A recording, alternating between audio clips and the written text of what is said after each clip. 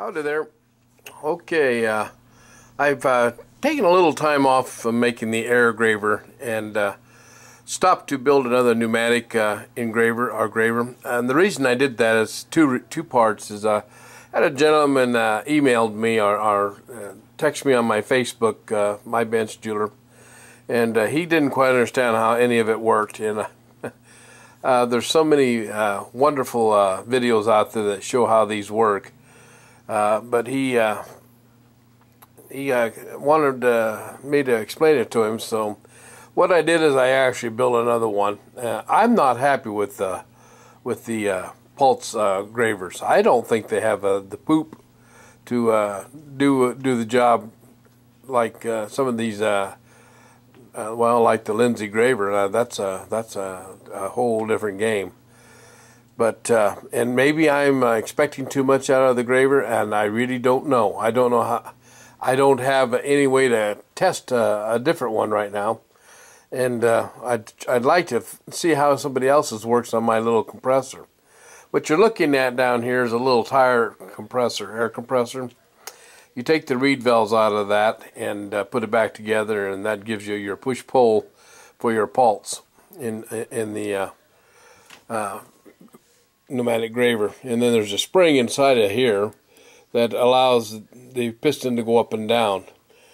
So this handle here I made over a year ago, and this was my first pulse graver right here.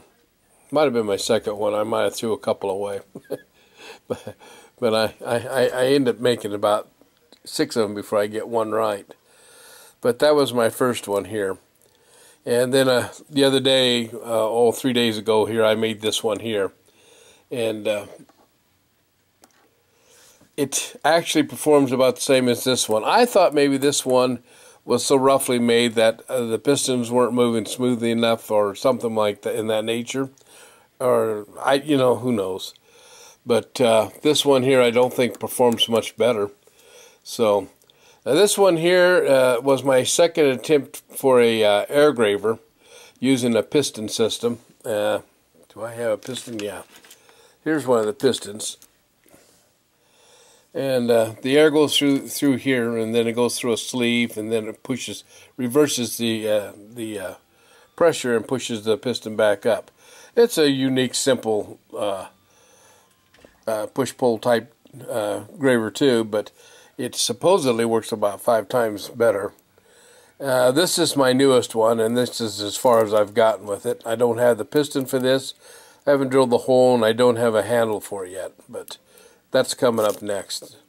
This was my old one. This is an air-driven or an air graver.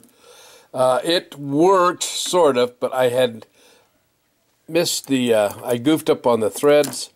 I just didn't build this right at all, so I dumped it. This was my very first attempt of an air graver, and again I wasn't watching what I was doing, so I started over on that one. So that's about where we're at, and I'll put a highlight on how I built this one. It's really, these are really simple, although they do chew up a little bit of time to do them. So I'm going to go ahead and get this video up so you can see it, and then I'll make a highlight of what I did on this one here, and that's kind of why we didn't finish the newer graver, the air graver here. This one's considerably different. I've been experimenting. This one here is 7/16, I think, and this one is a half, so you can see the difference in the thicknesses. So I'm hoping that this will work better when I get her finished. So, as always, I do appreciate you watching, and I'm sorry. What I'm going to go ahead and do here is I'm going to turn this one here on, and we'll show you what's going on here. All right, I've got her on. I've got her resonating. You can hear it running, and that's about all I can get out of this. I just don't feel like I'm doing something right there. But I'll go ahead and run a piece of engraving for you.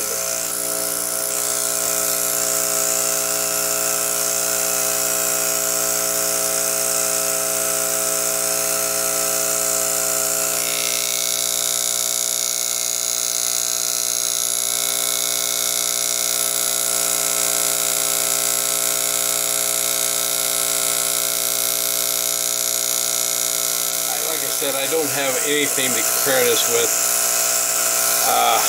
I don't know. I just don't feel like you're going to get very far with this kind of a graver. So, and I'm kind of wondering whether the GRS system works any better than these. Could be that I need a bigger air or tire compressor that has a bigger piston in it. Something like that, maybe. I could spend hours guessing.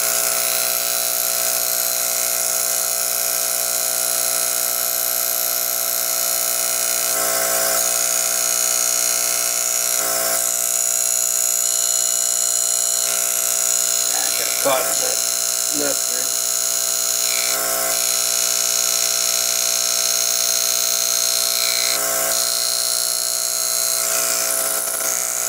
Yeah, I just don't feel like it's worth it. Of course, I think I broke the tip on this, but it works anyway. So, but you can see it.